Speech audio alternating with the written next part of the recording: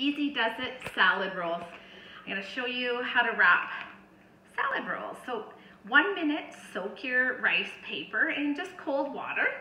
I've already done this here.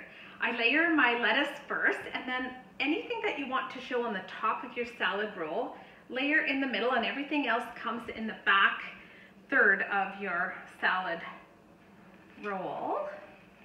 And you put any crunchy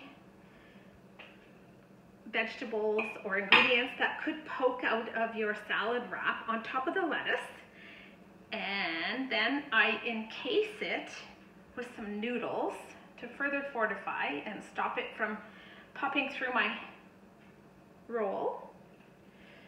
A little bit of cilantro on the top. And then this is an important part. Just make sure your fingers are wet before you try to roll it, otherwise they stick to everything. So do one tuck over all the ingredients, side tuck, and then a fairly snug roll. Not too snug, however. They will tear. And then you've got a beautiful salad roll ready for your peanut sauce. Santé!